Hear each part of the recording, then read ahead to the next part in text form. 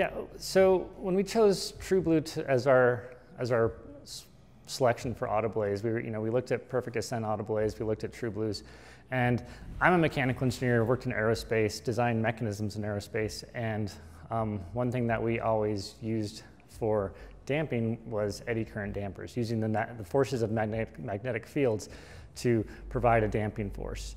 And I was totally intrigued by what TRUBLUE was doing with that same technology on a commercial recreational application. And as an engineer, I kind of saw the benefits of that. A lot of those being with magnetics, you don't have any type of touching elements. You just have bare aluminum plates passing through the magnetic field. So you don't have this wear issue that you would with a friction system.